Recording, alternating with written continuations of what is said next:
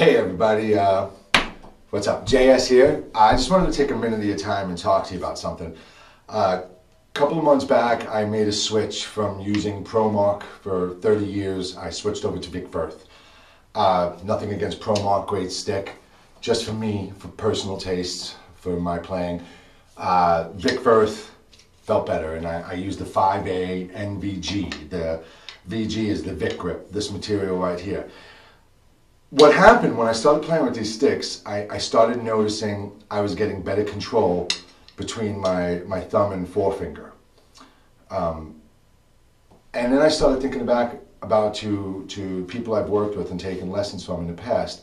You know, when I studied with Dom Famularo, his thing was, you know, arms around the bottle, slight curvature at your wrist, and, you know, just popping up your wrist. We're going to have lessons on this at another time. That's not what I want to talk to you about right now. But I started thinking back, and I started thinking about they talk about bounce off the pad and stuff, but no drum teacher ever actually sat down and discussed with me what I started figuring out for myself when I started using these sticks. And it was this. That right there. That little wiggle between my thumb and my forefinger. So just think when you were like a kid and you played with a basketball, you bounced the ball outside. If you had your hands way up here and you had such a great distance, it was bum, bum, bum. But if you brought your hands close, you'd get bum, bum, bum, bum, bum, bum, bum, bum, bum, bum, bum, bum, bum, bum, bum, bum. So I started thinking about that with the snare, with just these fingers and this. My hand is just open. So I'm just sitting here just playing with these two fingers, no bounce, no nothing. I'm sorry, I'm looking over at the screen to make sure I have a good position for you to see. I'm sitting here just bouncing, just using these, okay? Once I bring one finger, my middle finger, once I bring that into it,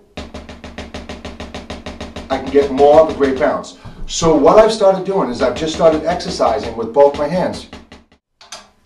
So I want you to keep in mind and think of it like this. The wider, the looser the grip between these two fingers, the more spaced out your notes are going to be. The tighter, the quicker. Loose, tight, loose, tight. I'm not using my wrist. I'm not using any fingers. I'm wiggling the stick, for God's sakes, between these two fingers. So what this is going to do when you develop this, you're going to be able to take this and incorporate this into your playing. You're going to use less energy. Your playing is going to get more precise because you're actually really detailing your notes with your fingers. You're feeling every note. Literally feeling every note.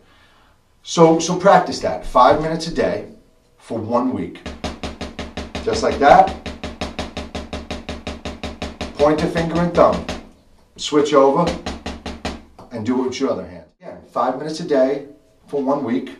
Practice this little wiggle, and then send me an email here on Facebook next week, or you know, a week after you start, and let me know how it's gone for you, and I'll make another video, you know, about this, and we'll get into much more detail about it. But that's all for now.